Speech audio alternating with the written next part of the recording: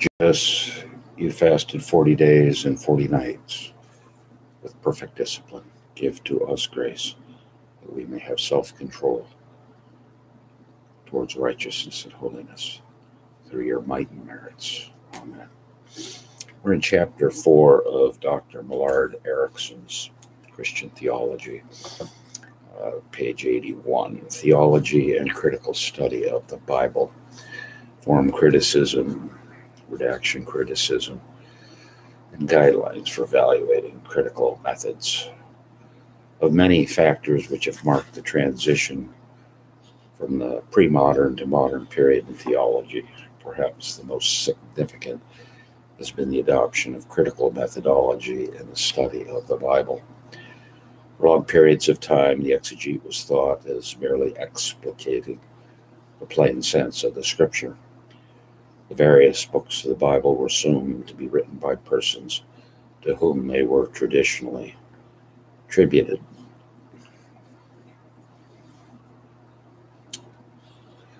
And the dates usually ascribed to them, most Christians believe that the Bible described events as they'd actually occurred.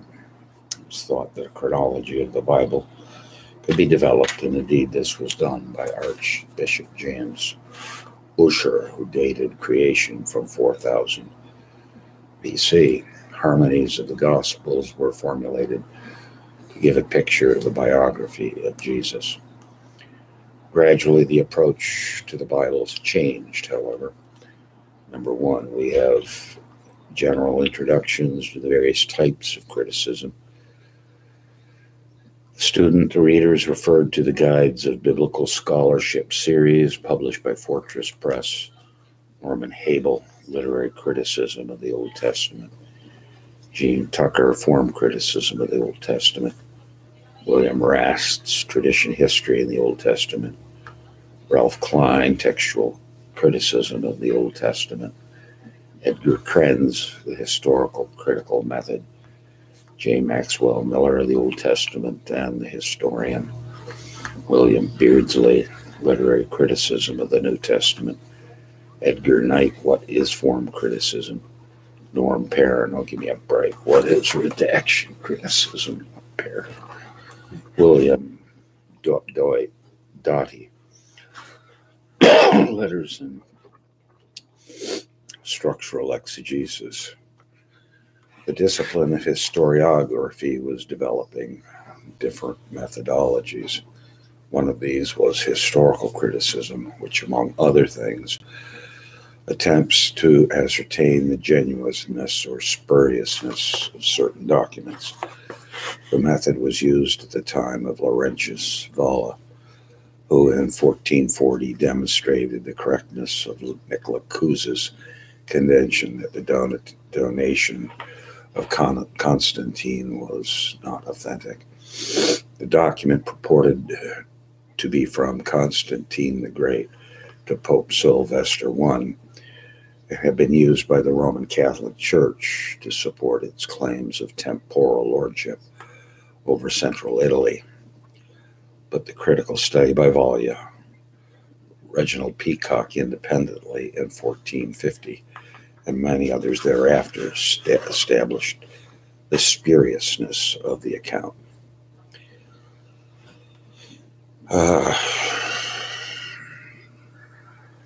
Some more on the footnote. General introductions to the Old Testament from the Old Testament perspective are Gleason Archer, Roland K. Harrison. Conservative reaction to the documentary analysis of the Pentateuch is found in Oswald Alice. The weakness of Pentateuchal criticism are discussed from a secular viewpoint in Walter Kaufman's work, An Overview of the Historicity of the Old Testament and the Use of Critical Methods, is provided by Gordon Wenham. For discussion of the sources of Old Testament books, see Cyrus Gordon. For conservative treatments of the New Testament criticism, George Ladd, Everett Harrison. Discussions of the historicity of the New Testament found in 2 chapters, edited by Colin Brown, F.F. Bruce. If this method could be used successfully to ascertain the genuineness or spuriousness of the donation of Constantine, it seemed reasonable to assume that it could be applied to the books of the Bible. Did Moses actually write 5 books traditionally accredited to him? Did events actually occur as described here? Historical criticism was applied to the Pentateuch. In the middle of the 19th century, the documentary hypothesis was quite fully developed. It included the following tenets. The Pentateuch is a compilation of several documents, JEDP. Proofs of multiple sources include various use of divine names, presence of doublets, and secondary variations in vocabulary and style. 2, the Pentateuch was composed well after the time of Moses. 3, the historical accounts are in many cases inaccurate. Some portions are in fact fictional, legendary. According to some forms of the theory, later passages of the Pentateuch can be distinguished from earlier parts on the basis of the evolutionary development of religion. If this hypothesis were in any sense true, the Bible could not simply be taken at face value and indiscriminately quoted from as being dependable. It would rather be necessary to sift through the Bible to determine what is genuine and what is not. From these developments, critical study has become a highly developed procedure involving the use of computers. It is possible to distinguish several types of criticism. Textual criticism, which in the past was sometimes referred to as lower criticism, is the attempt to determine the original text of the biblical books. This is done by comparing various extant manuscripts. Conservatives have often taken the lead in this endeavor. 2, literary source criticism is the effort to determine the various literary sources upon which the books are based or from which they derive. Form criticism is the endeavor to get behind the written sources of the Bible to the period of oral tradition and to isolate the oral forms from the written sources. Insofar as this attempts to trace the history of the tradition, it is known as tradition criticism. Redaction criticism is a study of the activity of the biblical authors in shaping, modifying, and even creating materials for the final product that they wrote. Historical criticism, in the sense, employs all of the above, and in addition, draws upon the data of archaeology and secular historical sources. It has as its aim the determination of scholarship and dating issues. Comparative religions criticism assumes that all religions follow certain patterns of development. It explains the history of Judeo-Christian faith in terms of these patterns. A common assumption in this endeavor is that religions develop from poly to monotheism.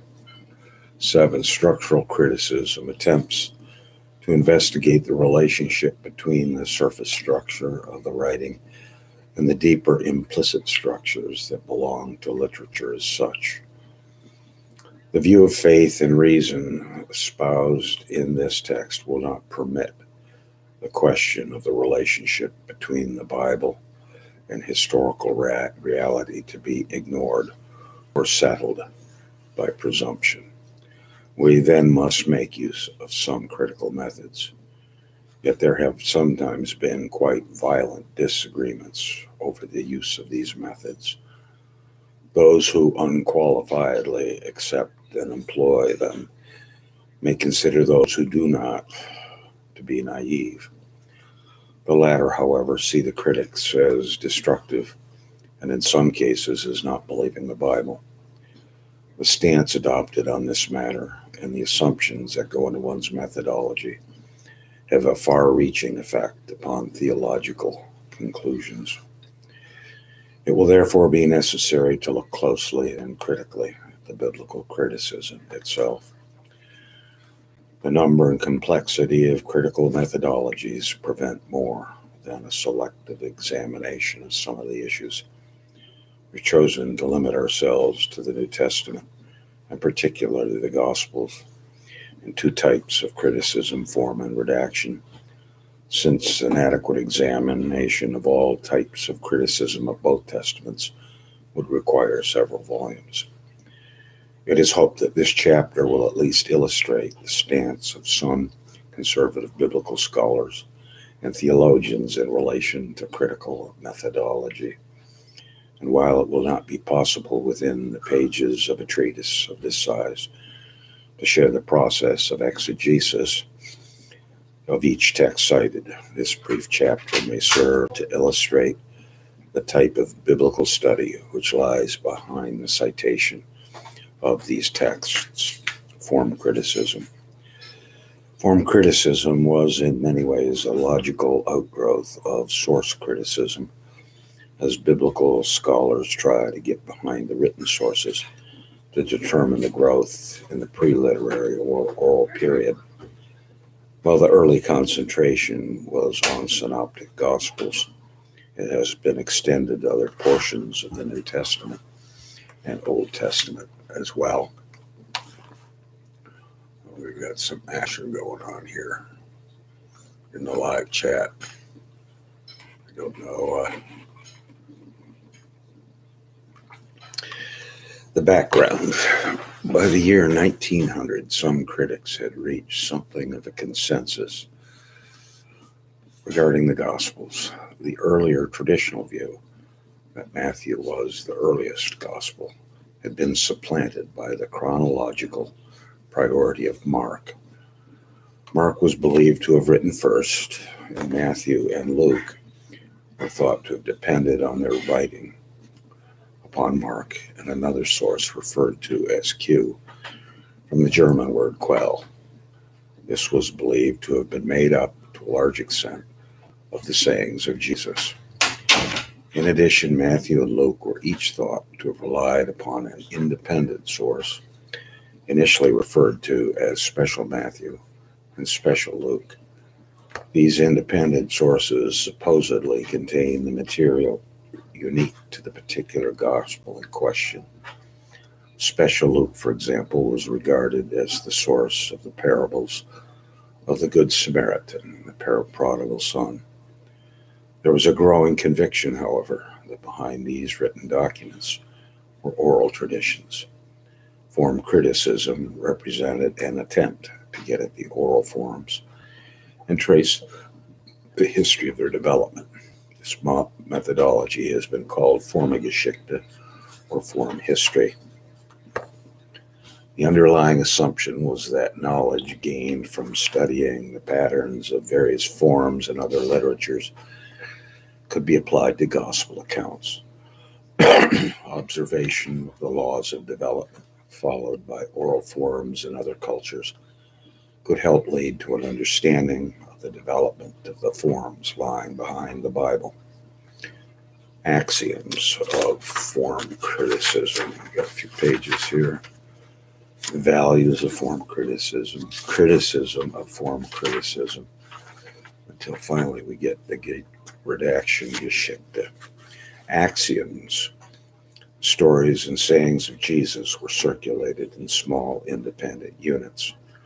When one looks carefully at the chronological and geographical transitions between many of the stories in the Gospels seem to be vague. These vague transitions are believed to be the work of an editor, trying to fit the stories together in some coherent form.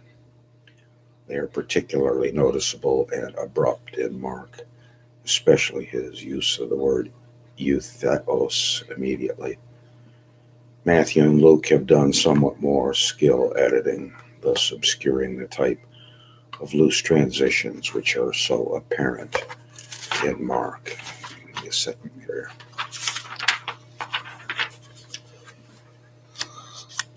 It is also to be noted that the Gospels present some of the same incidences in different settings.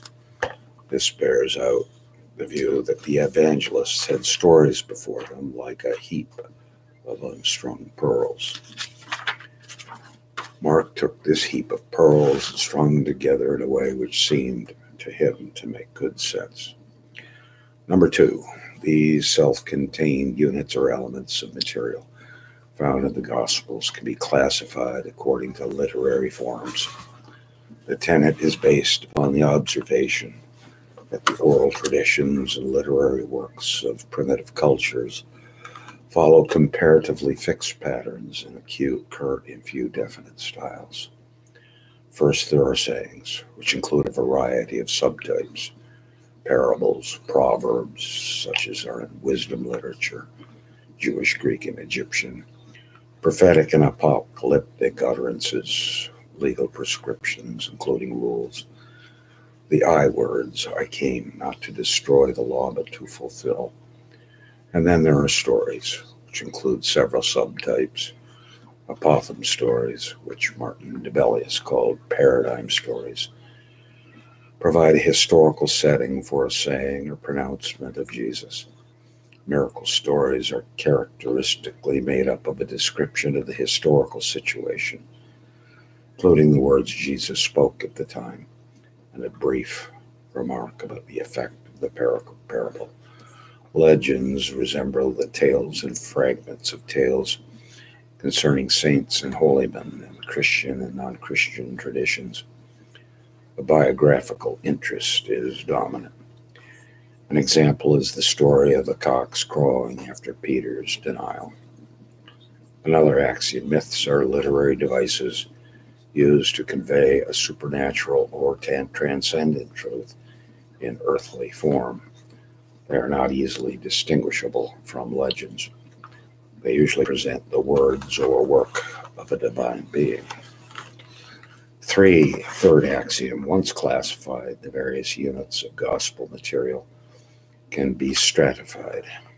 That is to say, they can be ranged in terms of their relative ages. For this, the historical value of various types of gospel units can be determined. The earlier the material, the more historically reliable and authentic it is. The assumption is that the process by which the church handed down the gospel materials followed the same rules of development which govern the transmission of other oral materials, including popular tales. If we know the processes and patterns that oral traditions follow, it will be possible to ascertain at what age a certain element is likely to have entered. A comic strip appearing in a college newspaper began with one student telling another, "The president is wearing a red tie today." In the next frame, the second student told the third student, "The president has red ties." The student told the fourth student, "Honest, Prexy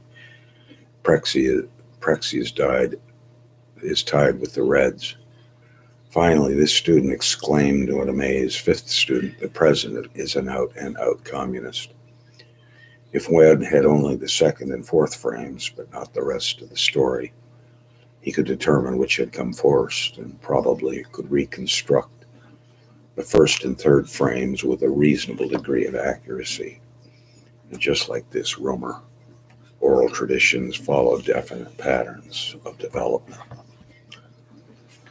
Several conclusions emerge with respect to the gospel materials. For example, the explanations of parables do not belong with parables.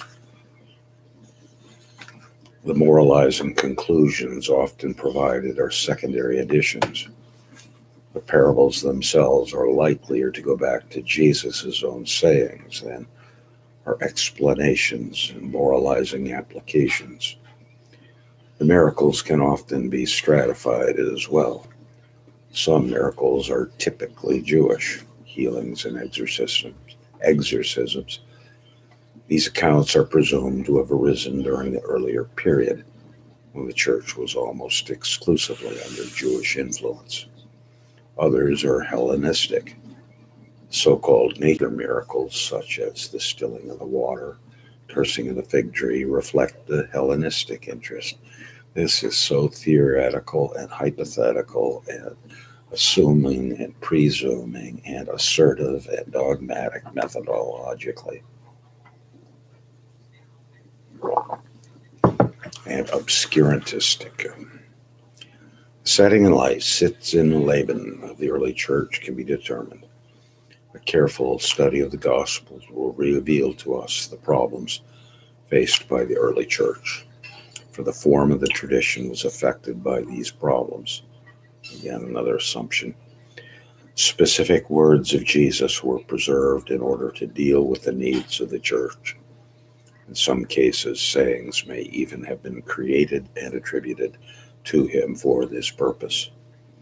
What we have, therefore, in the Gospels is not so much what Jesus said and did, as what the church preached about him, kerygma. What did the church proclaim at what it did at this point to meet the present situation? Even today, by examining the manuscripts of sermons, including the way Jesus' teachings are interpreted, we can often detect what situations and problems the pastor of a local church was dealing with at a given time in his ministry. Not necessarily. I think of all kinds of sermons that don't reflect that. Sorry, Eric. Is it Eric? No, it's Millard is his first name. The same is true of the early church. Preached what met the need. This is not a matter merely of form, however, but of content. According to the form critic, the church did not merely select the message, it created the message in order to serve the needs of its existential Sitzen-Leben. The results of form criticism have varied. Some critics, such as Bultmann, are very skeptical about the possibility of knowing what really transpired in the life and ministry of Jesus. Bultmann wrote on one occasion, quote, "One may admit that for no single word of Jesus is it possible to reproduce positive evidence of its authenticity," close quote. This, however, says Bultmann, is not total skepticism. Quote, "One may point to a whole series of words found in the oldest stratum of tradition, which do give us a consistent representation of the historical method of Jesus. Others reach more positive conclusions regarding the historicity of the gospel accounts.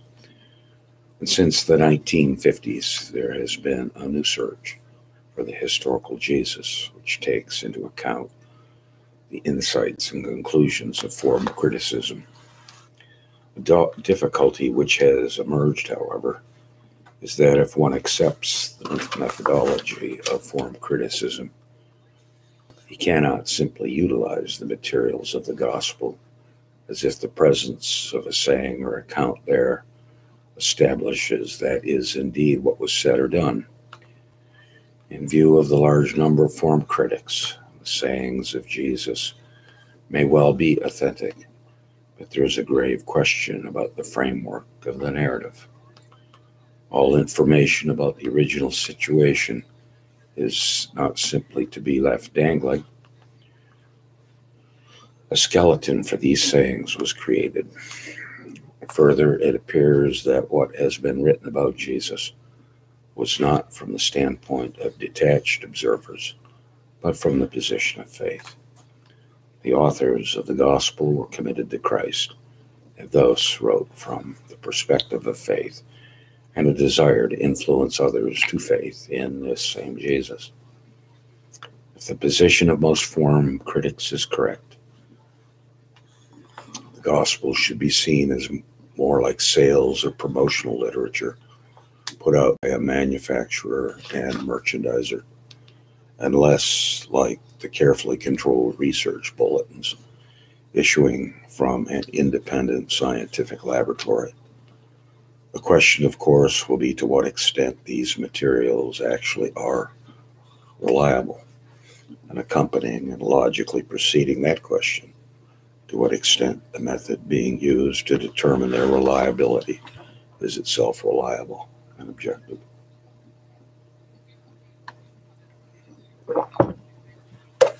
Value of form criticism. This should be interesting. We need to note the positive contributions of form criticism. Some of these have been ignored at times. Partly this was a reaction to the findings of some early practitioners of form criticism, which were rather extreme denials of the historicity of the Gospels.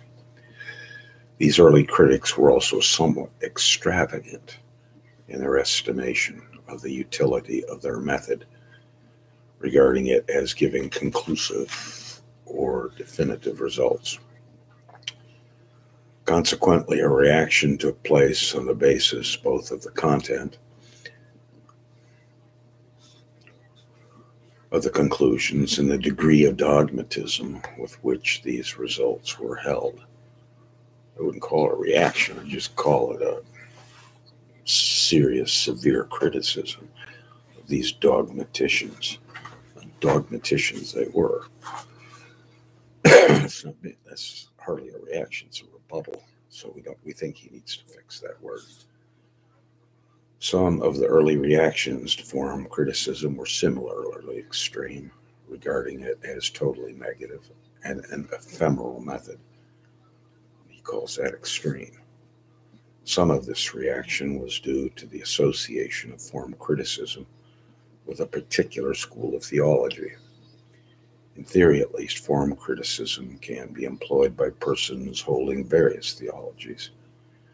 But because of the visibility given to Rudolf Bultmann's alignment of form critical methodology with the demythologization which he practiced, the two came to be regarded as synonymous, or at least inseparable in many people's minds. We must discuss a number of benefits which have emerged.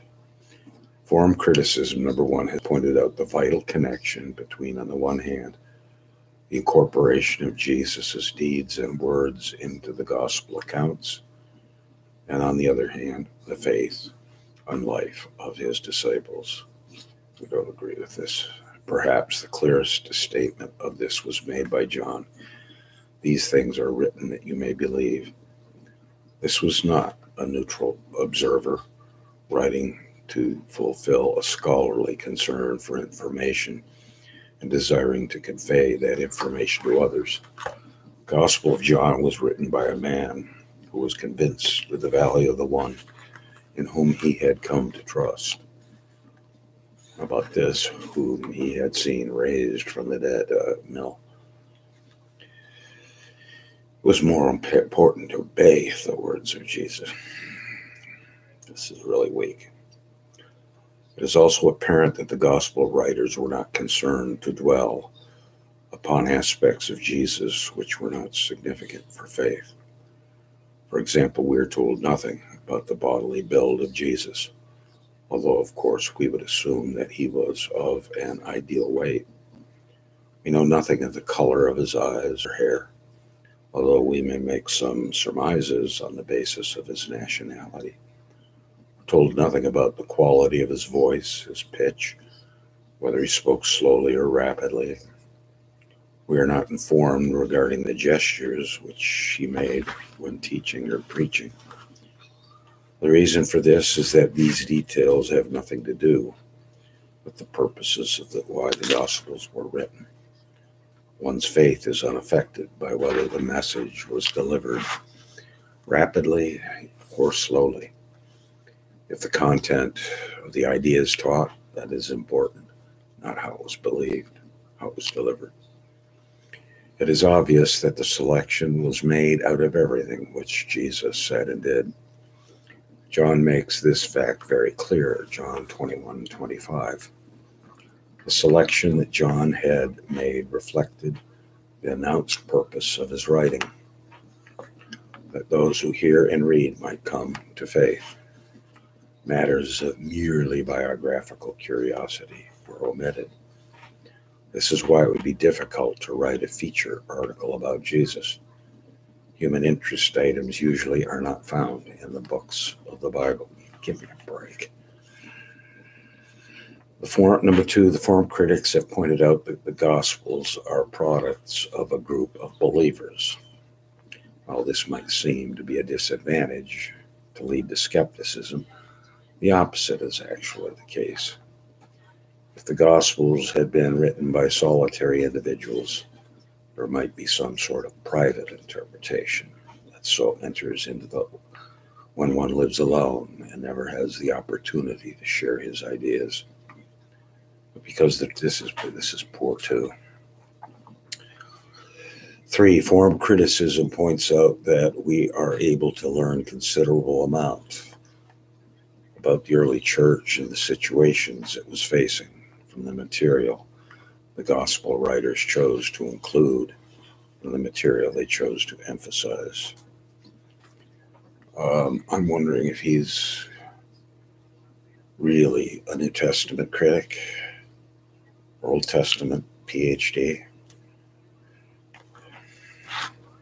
He confined himself to systematics. Number 4, form criticism, when its presuppositions are not contrary to the perspective and positions of the biblical authors, is able to help confirm some of the basic assertions of Scripture. Here, the matter of presuppositions, again, are of crucial importance. Let's see here.